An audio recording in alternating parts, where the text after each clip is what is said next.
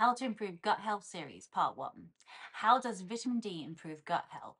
Let's look at some of the research. One study, for example, takes 80 healthy female participants who don't consume enough of this essential vitamin and were given 50,000 IUs of vitamin D per day. After 12 weeks, the study found the diversity in the gut microbiome of the participants had been improved greatly. The main source of vitamin D in foods are salmon, beef, liver, cod, sardines, saltfish, and tuna. And a good supplement will contain about 400 IUs a day, and it's also important to look for ones with certain vitamin D that's more bioavailable. Don't forget, the best source of vitamin D is sun exposure. So what are you waiting for? Get out in the sun now.